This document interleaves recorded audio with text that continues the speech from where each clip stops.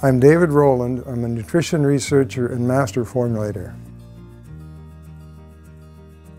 My latest book is a rewrite, an update of the Nutritional Bypass, How to Reverse Atherosclerosis Without Surgery. I went back to the basic book, it was written in the 90s sometime, and updated with more research, more scientific explanation, and more testimonials. It's thicker, it's better documented than it's ever been before. And the book has been around in various versions by different names for, well, I guess since 1986, going on for 30 years. Those who should read the Nutritional Bypass are those who wish to prevent heart attacks, strokes, cardiovascular accidents for themselves and in their family.